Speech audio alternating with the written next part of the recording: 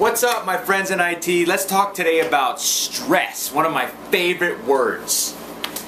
The reason this came up is because I got a couple of questions that came in, and oddly enough, strangely enough, they both asked about the amount of stress in specific job roles and the type of hours they expect to be working. And it was really weird because it wasn't their main point.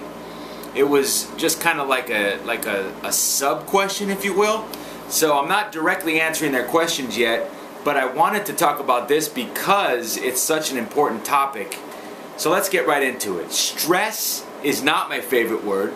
I absolutely despise the word. I always have. I think stress is something that is overrated. It's something that people use as a crutch and an excuse, okay? And I absolutely hate it.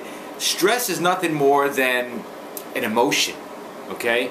It's something that is completely controllable, just like any other emotion.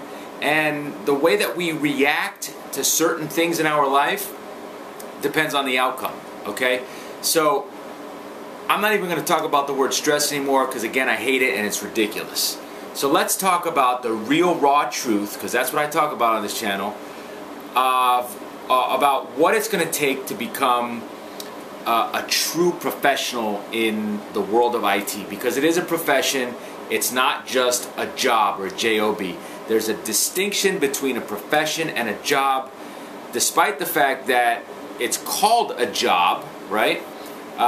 There's a big difference between a job and a profession. A profession requires skills, a specific skill set. A job, just a regular job, is just a job, and that's it. They do one or two functions, and that's pretty much it. And so you are a professional. This message is for you. Boom, let's get into it. Here's what you can expect. Instead of the word stress, we're going to talk about pressure, okay? Because there will be pressure on the job.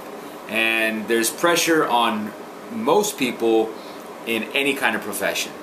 So it's not abnormal, okay? So you can expect to have a lot of pressure. You can expect to work 40 to 60 hours a week. If you're an admin of any sort, you're going to be working 40 to 60 hours a week. It's a job that requires you and I to maintain systems that don't give a shit about the time of day or what day of the week it is.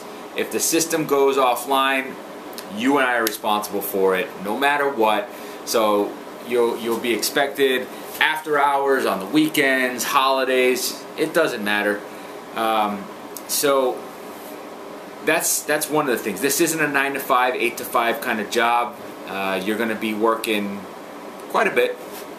But again, in any profession, it's the same thing. As far as pressure, okay? There is a lot of pressure in this job, again, because we are held responsible for all the systems that are running companies, right? Even though it's a thankless job, and, well, I shouldn't say even though, I should say because it's a thankless job, it feels like it's even more pressure, okay? But you can't let that get to you. It just comes in waves. So you're going to have good weeks and you're going to have bad weeks.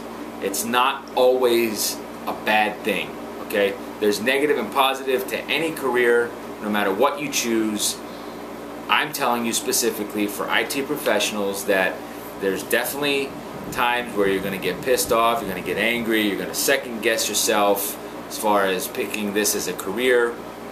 You know, teammates might get on your nerves because you're in a down situation and you're trying to communicate with everybody, and you're under a lot of pressure because the executives in the company are screaming down your throat. I mean, it's just, it can become havoc sometimes, and it's just part of the routine, it's part of the deal.